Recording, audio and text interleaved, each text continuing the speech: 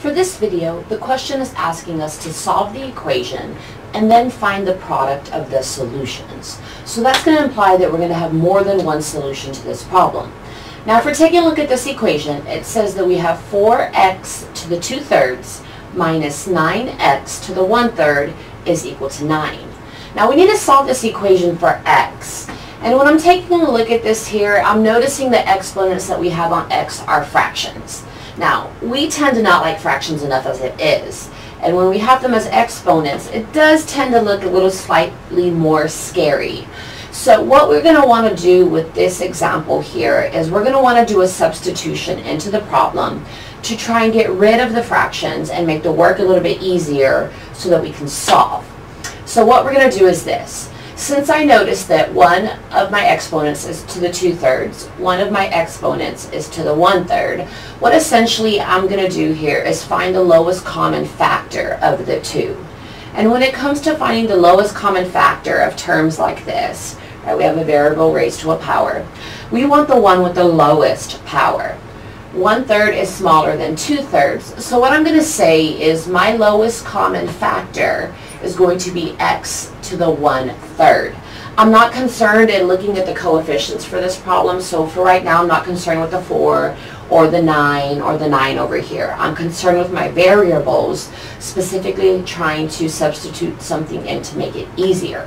And what I'm going to say is I'm going to say that x to the 1/3 is equal to u. So this is called a u-substitution. And what I'm going to do is I'm going to replace these x to the 2/3 power and x to the 1/3 power with this u. So this is what this is going to look like. I'm going to drop the 4 down. And if u is equal to x to the 1/3, and if I have x to the 2/3 here, that would be the same thing as saying u squared. So u squared is equal to x to the 2/3. And let me show you how this works real quickly, just in case. So if u is equal to 1/3, I'm going to take this u here and I'm going to plug in x to the 1/3. Alright, so that's just what this u part here. And I'm claiming that if I raise that to the second power, that's going to be the same thing as x to the 2/3. Now, if I have x to the 1/3, then raised to the second power, so this is called the power rule, specifically power rule 2, when it says that if you have an exponent raised to another exponent, what you're going to want to do is multiply those exponents together. So that's telling me here I would want to multiply 1/3 times 2. Now when I do that, 1/3 times 2, 1 times 2 is 2, the 3 times the 1 is 3.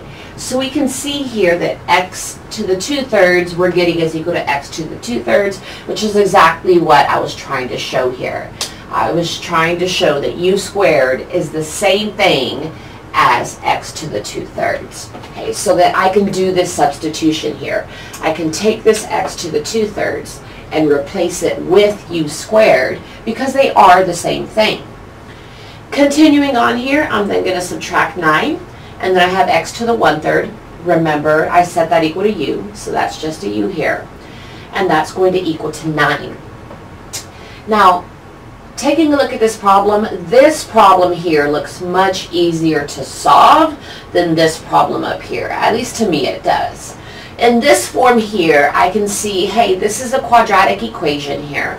And anytime we're dealing with quadratic equations, we want to move everything over to one side of the equation, set it equal to 0, and then try and solve by factoring, completing the square, the quadratic formula, something like that.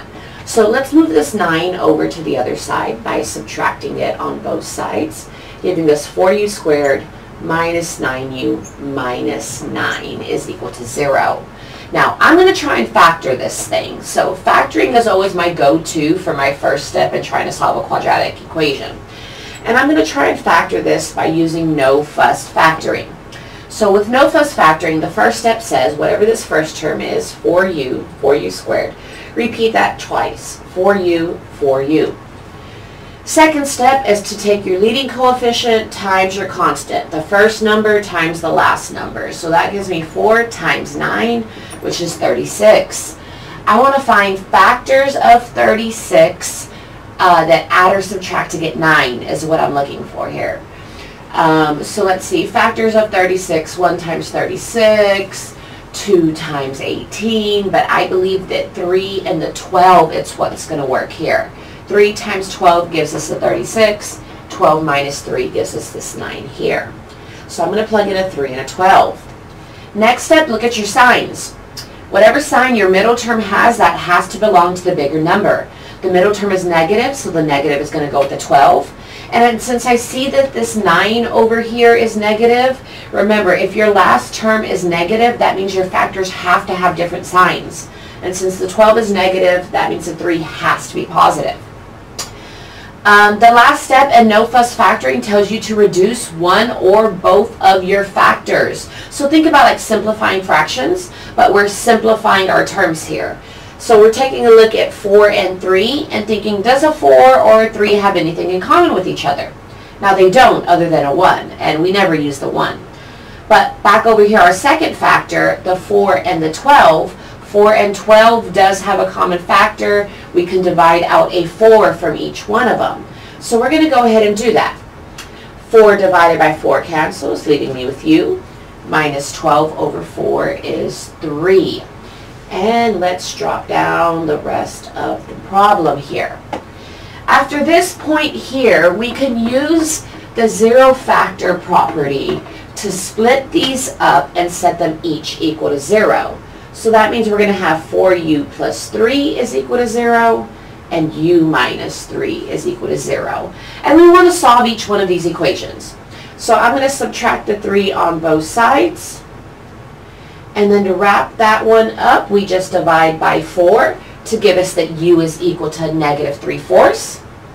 And for our other equation, all we have to do is add 3 to both sides to give us that u is equal to 3. So these are our two solutions thus far for u, right? U is equal to negative 3/4, u is equal to 3. But keep in mind, we're not solving for u, we are solving for x. We did this substitution here in the beginning, which means at the end of the problem, we need to undo that substitution. And what I mean by that is we stated that u is equal to x to the 1/3. Now, we have two u's here. So what I'm going to do is I'm going to plug each one of these u's that I have, I'm going to plug it into this little formula that we made, and I'm going to get two separate answers. So this is what it's going to look like. The first u that we got is that u is equal to a negative 3/4. So I'm going to go ahead and plug that in here for u. So u is negative 3/4. And I'm going to solve this equation for x. Now in order to solve this equation for x, here we have x raised to the 1/3 power. To get rid of that 1/3 power, just raise that side, raise that exponent by its reciprocal. Flip that fraction around. We have a fraction of 1/3. If we flip 1/3 around, we get 3/1, right? Literally just flipping the fraction. So what I'm going to do is I'm going to raise each side of the equation to the 3rd power, because that's what's going to cancel out my fraction exponent here. Because again, remember, this is power rule 2 over here. An exponent to an exponent, you multiply. 1/3 times 3 is equal to 1. And remember that x to the 1st power is just x. So raising it to the 3rd power canceled out those exponents, leaving me here with x on the left-hand side. On the right-hand side, we also need to raise that to the 3rd power. So that's negative 3/4 times negative 3/4 times negative 3/4. And if we multiply all of that together, negative 3 times negative 3 times negative 3 gives us negative 27. And 4 times 4 times 4 is 64. So for our first solution here, we got that x is equal to a negative 27 over 64. We need to do this exact same thing with our other u. We're going to take the same formula, x to the 1/3 is equal to u, but now we're going to plug in 3 for u, because remember that was our other solution. And we're going to do the same thing. We need to solve for x, so we need to get rid of the 1/3, which means that we're going to raise both sides by the reciprocal of 1/3, which is 3. So we're going to raise both sides by 3. 1/3 times 3 cancels out to 1. And then on the right-hand side, 3 to the 3rd power, 3 times 3 times 3 is equal to 27. So these are the two solutions for this problem. X is equal to negative 27 over 64, and X is equal to 27. Now, going back up to our instructions here, though, keep in mind, this problem here said find the product of the solutions. I promise you, if this were a multiple choice question on a test, negative 27 over 64 and 27 would be answer choices to that problem, and they would be there to throw you off because they want to make sure that you're reading the instructions. The instructions say to find the product of the solutions. So they want you to take negative 27 over 64 and multiply that by 27, which I'm going to turn into a fraction by putting it over 1. And when we multiply this together, negative 27 over 27 is negative 729 over 64 times 1 is 64. So that means the final answer for this problem is negative 729 over 64. That's what we get when we do the product of the solutions for it. Otherwise, that's it for this video.